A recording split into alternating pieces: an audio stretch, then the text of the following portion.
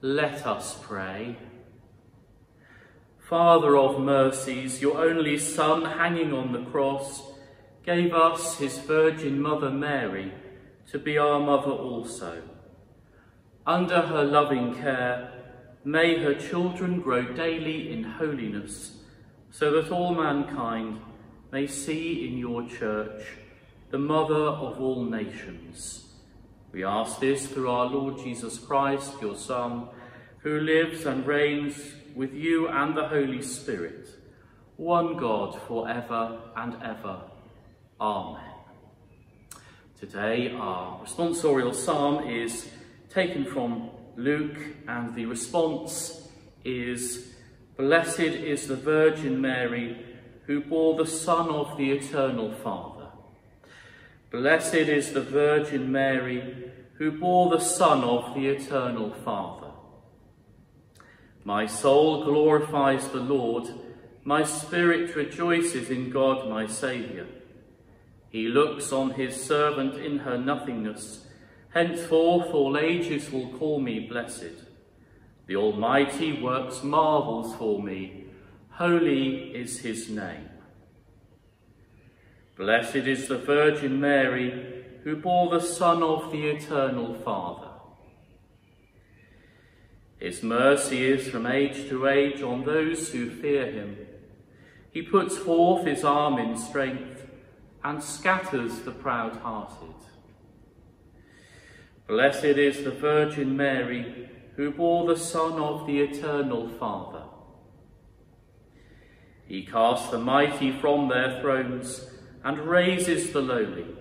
He fills the starving with good things, sends the rich away empty. Blessed is the Virgin Mary, who bore the Son of the Eternal Father. He protects Israel, his servant, remembering his mercy, the mercy promised to our fathers, to Abraham and his sons forever.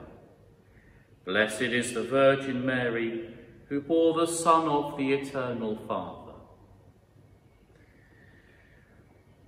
A reading from the Holy Gospel according to John. Standing by the cross of Jesus were his mother and his mother's sister, Mary, the wife of Clopas, and Mary Magdalene. When Jesus saw his mother and the disciple whom he loved standing beside her, he said to his mother, "Woman, here is your son."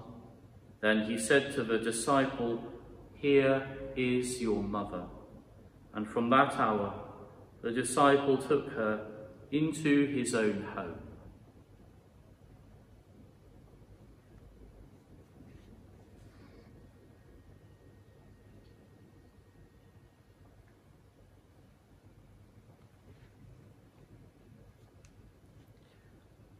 Let us pray. Father, you have shown your compassion and love by coming among us as a man when your word took flesh, born of the Virgin Mary and crucified for our salvation. As we thank you for your loving care for us, we pray that all those whom we now remember before you in this holy place may know your kindness and rejoice in your salvation. We ask this through Christ our Lord. Amen. We make our own thanksgivings this morning for God's great goodness to us, those things which have helped us along our journey in faith.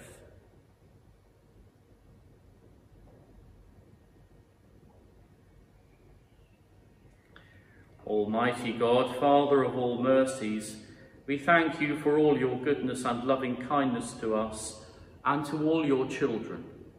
Give us a sense of all your mercies, that our hearts may be grateful and our whole lives give you praise. We ask this through Christ our Lord. Amen. For the sick, Father, your Son, Jesus Christ, brought healing in body and soul to those who turn to him in faith. Hear our prayers for all the sick, Restore them to health and strength. Comfort them with the presence of your Holy Spirit, and lead them to know and to do your will. We ask this through Christ our Lord. Amen. For those in need, Father Almighty, have pity on those who have asked for our prayers as we bring them to this holy place. Send them from your sanctuary the gift of your consolation, and by your power and grace assist all those in spiritual and material need. Aided by the prayers of Our Lady, we have confidence in your loving kindness, and we make these prayers through her Son, Jesus Christ our Lord. Amen. For the departed, Lord God, you are the fountain of mercy and wish all to be saved.